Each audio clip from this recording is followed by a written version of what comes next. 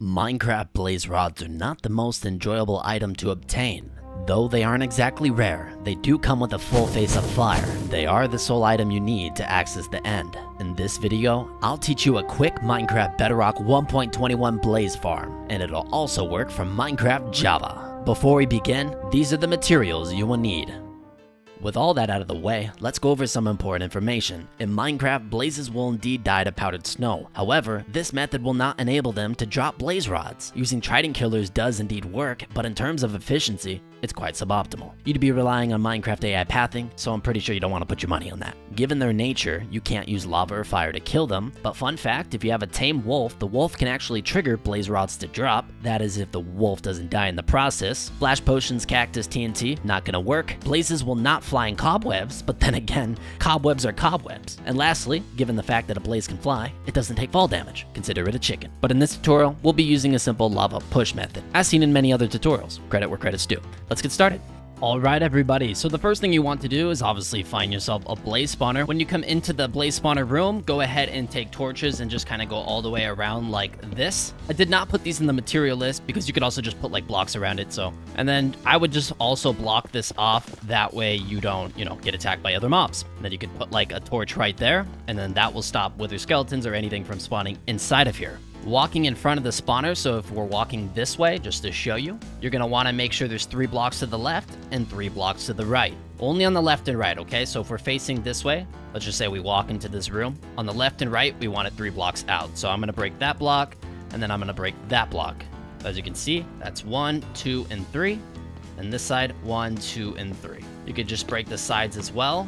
Break all these. So just to show you, 1, 2, and 3. We'll do it on this side as well. 1, 2, 3, and then just fill all that in. All right, so now everything looks like this. Over here, you only want it to be 2 blocks out. So as you can see, we have 1, 2, and then on that third one, place a block and then start building your walls just like this. Then same thing behind it. So just to show you, on the left side, 3 in front of it, technically, 1, 2, and then behind it right here, 1, 2 as well, okay? And then you could break these and then just connect the walls around. So just do that and then break that. And then we could just break these as well and connect everything. So now if we're standing directly in front of the spawner, we have 3 blocks to the left and right, 2 blocks in front of it, and 2 blocks behind it. Directly above the spawner, you should be able to place 2 blocks just like this, 1, 2. I believe all blaze spawner rooms will automatically, have it like this. But for example, let's say yours is higher or lower. Just make sure you fill it in so it's only 2 blocks high. So in this case, I don't have to do anything up here. So I'm going to break those. And then on top of this spawner, go ahead and place a stone slab. This just stops the blazes from spawning like directly on top of the spawner. You can break all these fences that are probably going to be near your spawner as well.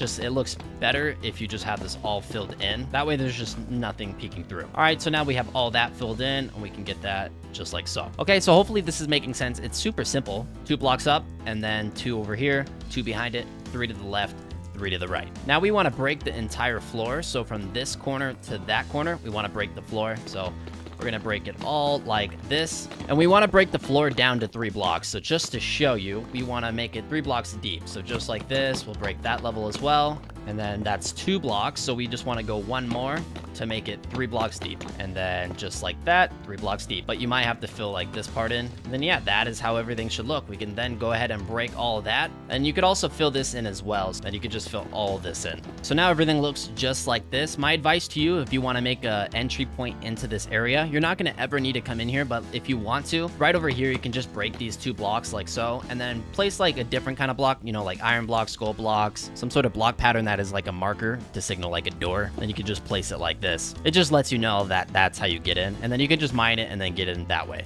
But for now, we don't have to deal with that. So I'm going to fill this up. If you want to go ahead and polish around, you can as well. For me, since it's the tutorial, it doesn't really matter how it looks. It's kind of ugly, but it's whatever. It works. Directly below the spawner right here for 3 blocks, you're going to want to break 3 on the side. So the easiest way to do that is to go 3 down. And then to the left, break that block. And just to show you, we're in front of it. So when I say in front, I'm referencing the 3 on the sides, okay? And then break that one.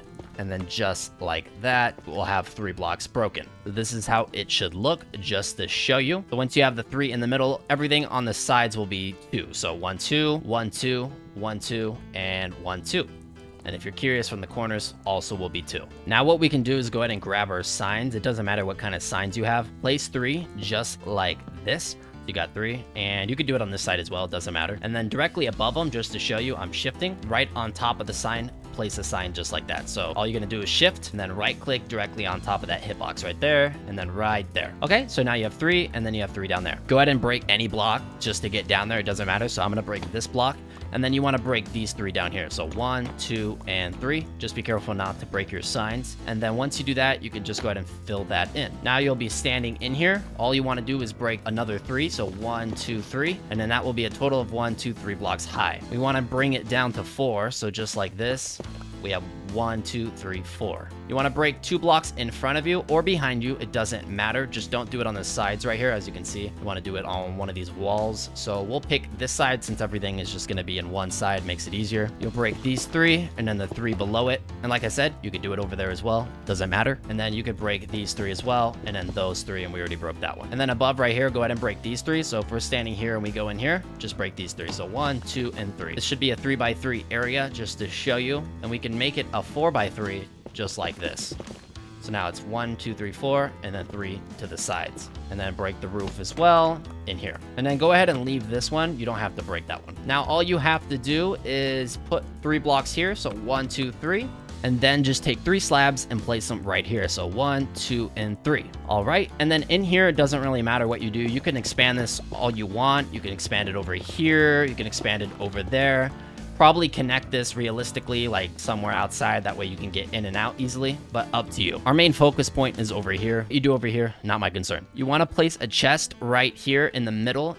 You could put it on the left, you could put it on the right, or you could just do a double chest, up to you. We'll place a single chest right there, and then go ahead and break this block and this block to the left of that chest, and then break these 3, and then break that one, and that will allow you to get in. And just like this, what we want to do is go over here, place a hopper that goes this way into that chest, and then we're going to jump and place a hopper going into this hopper. So just like that, and the double check it works. Drop a block in there, goes to the chest, and then we're going to do the same thing on this side, but we'll back out so we don't get stuck in there. A hopper going into that hopper, just like that. Very simple. All the hoppers going right into the chest. Place the block under there, and then fill that back in, and then just place a block here and a block there. All right, and now we want to go back to the top. The easiest way to do that is, like I said, just mine your way out. I have an entry point over here, or yours is probably going to be directly above, so you could just break that block, break those 2 blocks, and then you could ladder yourself up there if you wanted to. You don't have to, but if you wanted to place ladders just like that, you could go right back up to the top, and there you are. Remember those marker blocks I told you to place, just so you know how to get in? Those were those right there. All right, the next thing you want to do is make a staircase going down, or, you know, just like a place you can stand on. So I'm gonna place a block right here. Go ahead and grab lava. You need 4 lava buckets as per the material list. And you're gonna place a lava bucket in that corner, a lava bucket in that corner, and watch out for that fire, and then 1 in this corner right here. And then what you can do is just literally break that block, and it'll get burned. All right, so we can go ahead and fill this in. You can use solid blocks or tinted glass. So however you want to style this, completely up to you. You can also break this now. That way you can get in and out. And then this will be basically your viewing room. I know a lot of you out there are going to have like really cool designs for this. So if you want to join the Discord and share like whatever designs you come up with, feel free to. I'd love to check them out. But now all we have to do is just come down here. And when we're down here, we just want to make sure we're in hard mode. I was in peaceful mode for the sake of this tutorial. Blazes will spawn right in here. And I almost forgot, guys. Actually, I'm sorry. I know I'm going off.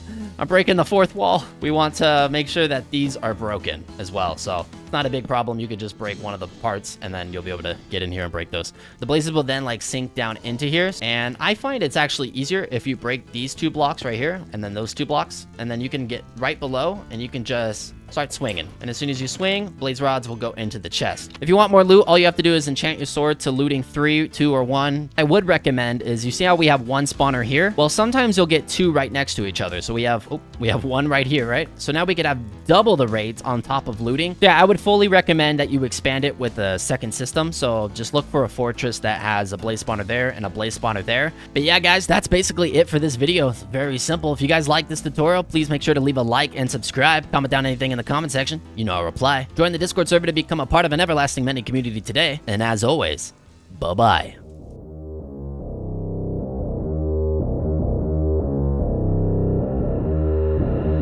I don't listen to the haters, man, I treat them like the enemy. Had a couple traitors, man, but now they know the penalty.